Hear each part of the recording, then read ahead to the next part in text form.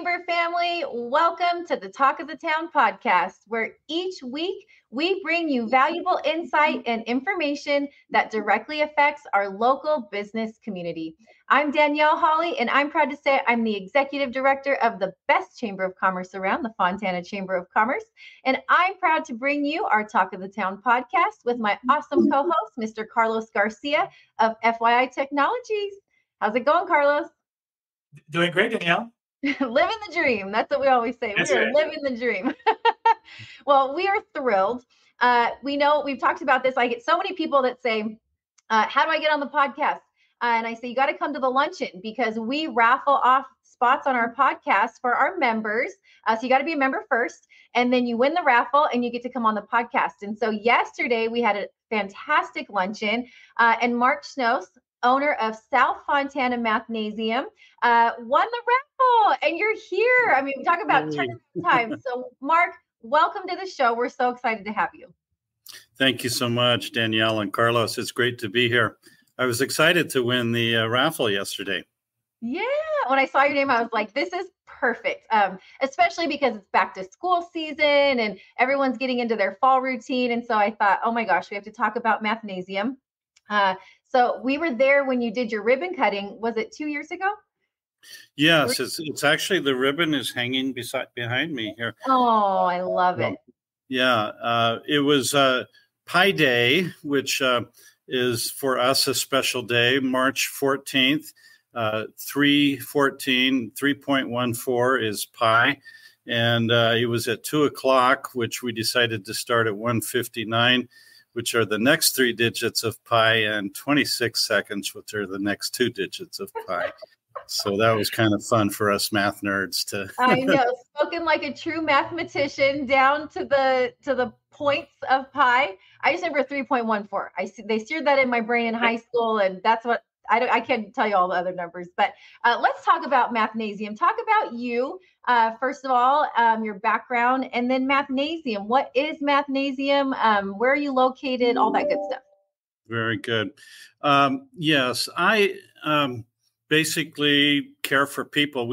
If anybody follows our Instagram, we have a little puppet called Hootie, and Hootie is an owl, and Hootie cares. So I care like Hootie cares, and we care about people learning their math. I'm actually a clinical psychologist. I mostly see adults, but as I have seen student-age patients over the years, I'll often do a little academic assessment.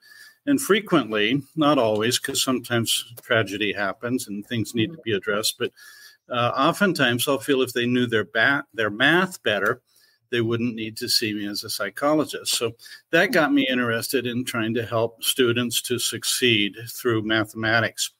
And I came across Mathnasium, which has this tremendous program. It's been around 20 years. It's a franchise company. There are 1,100 centers around the world. Hundreds of thousands of students have been helped.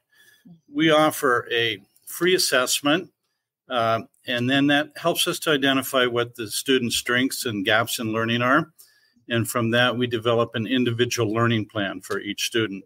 So they're not just working on grade level, but they're working on their level of what they know and what they don't know. And we make math fun. So we have a lot of ideas about, even the background here, you can see the wall I know art. Those numbers look really happy up on the wall. They are happy. This is a happy place. It is. And I've been there, and you have centers, and just everywhere you look, everything's purposed, but it's visually stimulating, lots of hands-on manipulatives and things like that. So you really address learning styles for every student when they come in, which is really awesome. But it looked like a fun place. And I think math gets a bad rap. Oftentimes I think people are like, I'm not good at math.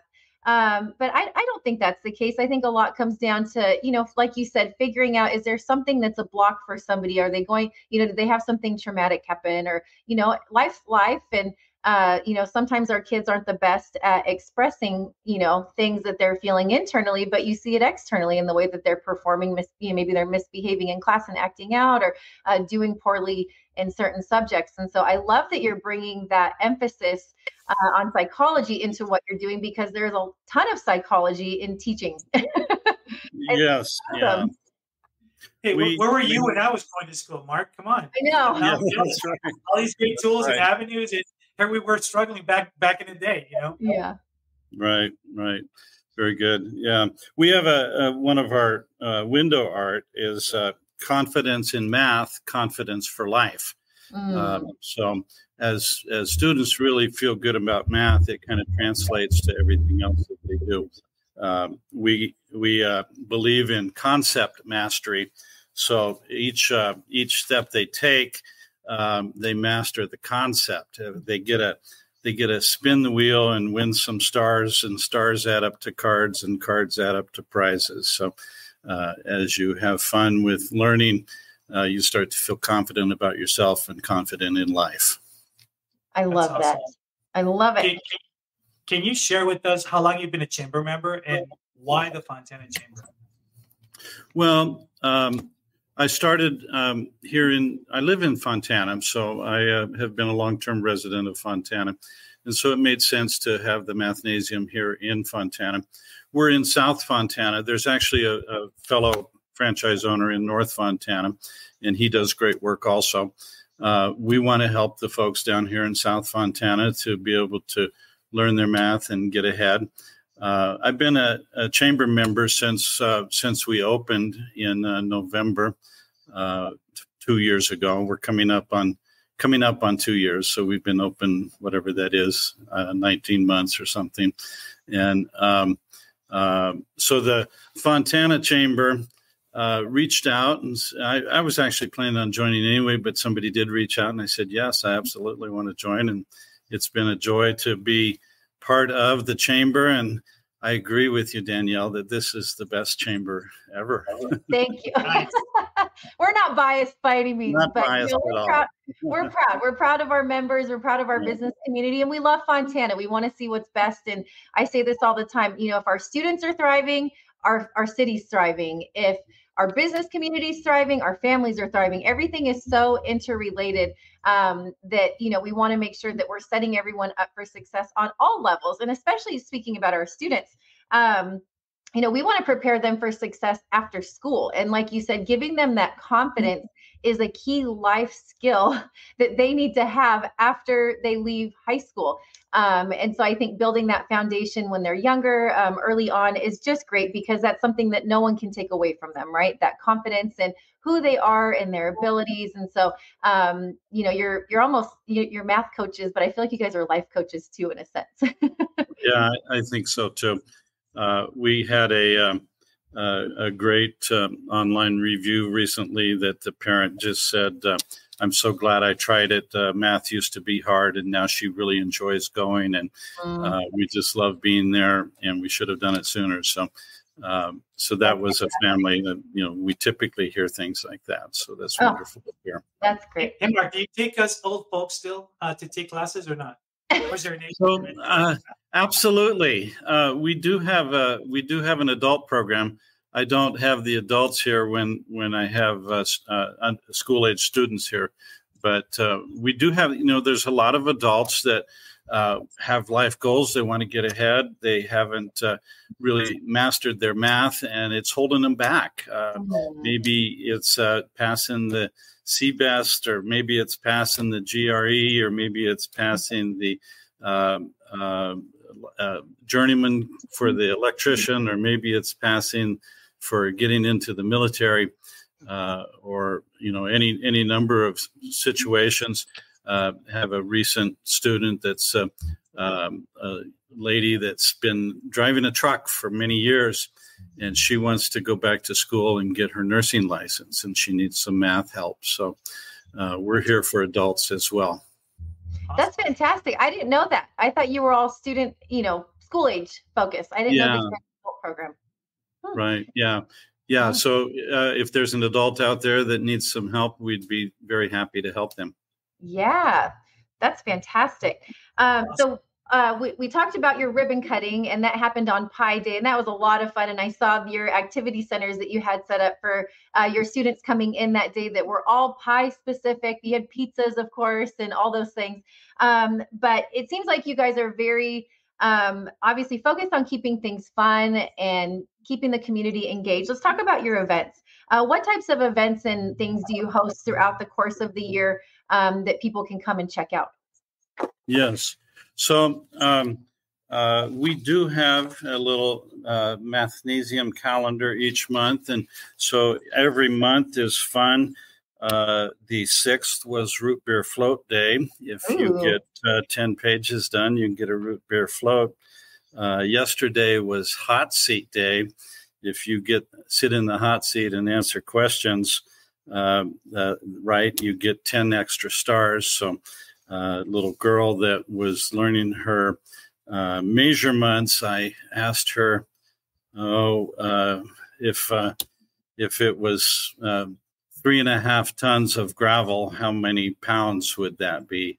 And she nailed it. She got 7,000 pounds. So that was fun. And Mom was sitting over here listening, saying, "Don't ask me that question." I was about to say that, man. Don't quiz me right now. Don't put me in the hot seat. Yeah, exactly. So Carlos, let me give you an example of some of the ways that we make math fun. What is 7% of 350? So I'm going to tell you, because I'm a nerd and I'm a tech, I wouldn't even break my head. I'm just going to say, "Hey Siri, what's the amount of this?" Okay. And my answer. You know what I mean? Very, very good. I would say 24. You got it. How did you do it, Danielle? I know 7% of 100 is 7, and then I just multiplied that by 3, and then I took half of 7. Well, it would be 24.5. That's right. Okay. So did you learn that here, or did you learn that somewhere else? I did not, but I am a visual person, and I see things in my, like, I can spell words backwards. It's totally random. If you give me a word, I see things in my head, but. Yeah. So that's absolutely right. That's pretty good. Gosh, my weird hidden talents or what? So we teach the students what does per mean? Per means for each. Yeah. And cent, what does cent mean? Cent is 100. Like 100 cents in $1 or 100 years in a century. Yeah. And so for each 100, you have 7, and you did it absolutely right. So 7 for how many hundreds do you have? You have 1, 2, 3 hundreds. Yeah. So 7 for each of those. And then the 50 is half 100. And so you have half of 7 for that, which is then 3.5 and altogether 24. So you did perfect. I get a star. There's Danielle's A+ right there. You got to give her a star. Sure. Yeah, 24 and a half. Yeah. So we have other events that are coming up.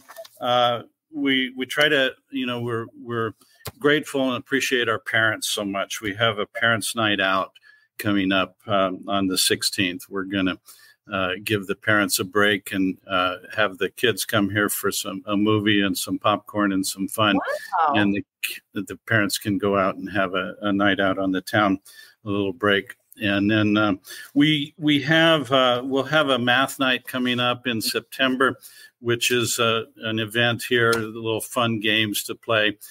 Students get a math card, and they go around to each event and get a star on that, and then they get a spin the wheel and a prize for their filling out their card. So we'll have Pi Day again when March comes around. So lots of fun things that we do throughout the year. See, guys, math is fun. That's for sure, right? I wish this was around when I was in school. I don't know. Yeah. Sounds like the other parent said, this is like the Chuck E. Cheese of math. So that's awesome. So, yeah. So let's talk about a little bit about what are the trends that you're seeing right now in math education. That all of us kind of know it, right? We know that kids are struggling. We know that the students are struggling. We appreciate the schools so much. The schools do great work, and we had history of COVID, right?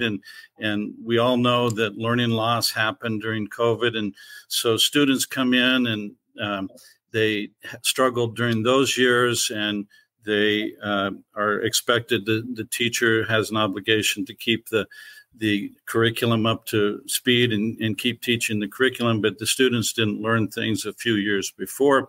So, there's been several articles published about learning loss and that it's worse than we thought, and math education is suffering. In addition to just that, our U.S. scores over many years have been slipping.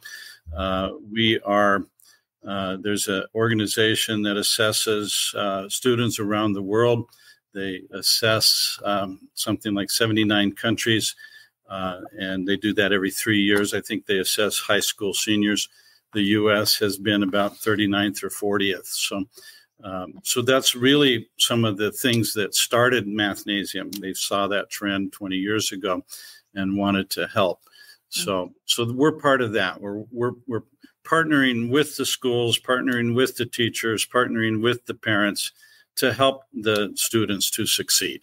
That's where we fit in. We're partners with everybody else. That's awesome. That's fantastic. For those that are listening, how can people get involved with your program? You said you're on Instagram, and do you have? Okay, sorry, I'm getting ahead of myself. Do you have Hootie close by? Can I step off camera for a minute? Sure. Okay, I'll be right back. Because my curiosity is totally piqued right now. And obviously, if we're asking how can people get involved, we're going to talk about Instagram. And inquiring minds want to know who this. It's like, who is this Hootie you speak of, this right? Mysterious. Oh, he's so cute. Ooh, Hootie. Oh my gosh. Okay, this is the most entertaining podcast we've ever had. Yeah, if you're listening, you gotta watch it on YouTube. Yeah, for sure. Hootie wants you to know that Hootie cares about math, and Hootie wants to help you. I love this. Okay, that's amazing. If you're listening, you need to switch over to YouTube right now. Do yourself a solid, and you need to see Hootie. That was awesome. Yeah. Oh my gosh! Again, making math fun. One of my little girls in here yesterday said, "Who are you going to be for Halloween?" And I said, "I don't know. I'll be A+, or I'll be." We call him Ace. This is Ace behind me. She said, "You should be Hootie." Oh my gosh! She likes Hootie. So that's so cute. Sometimes Hootie comes around and teaches her a math problem or so. Oh, that's fantastic. So yeah. So we do like to have fun. Yeah. Okay. So before I rabbit trailed and got so excited about Hootie, I was asking you, how can people get involved with your program? So give us a call, 909-637-0339. Go to our website, South Fontana at mathnasium.com. We are on Instagram and Facebook, so follow us there. If you Google or search South Fontana, you'll find us. So stop by the center. You can drop in on us. We are in the Target Shopping Center just south of the 10 on Sierra, off of Slover, 17122 Slover Avenue, Suite 108. And right next to the police station, if you guys know where the police station is down here, look across the parking lot and I see TJ Maxx. So most people would be familiar with this shopping center. It's the Palm Court Shopping Center. So we're here to help, and please give us a call, and we'd love to talk to you more about how we might fit in with what your needs are. Mark, thank you so much. I just so appreciate you hopping on here, sharing the amazing work that you're doing at Mathnasium. And I learned something today. I didn't know that you had your adult program. That's fantastic. So if you guys are listening, you have kiddos, or you're thinking about that career change, or you're at that season of life where, like you mentioned, taking the CBEST or any of those tests, you have it covered. So go visit our friends at Mathnasium. They will take care of you, and you guys will make it fun in the process. And so I just really appreciate that. Even for adults, we'll make it fun. Awesome. Okay, well, I got one gold star for today, and I got to see Hootie, so I'm totally winning at life right now. I'm feeling good.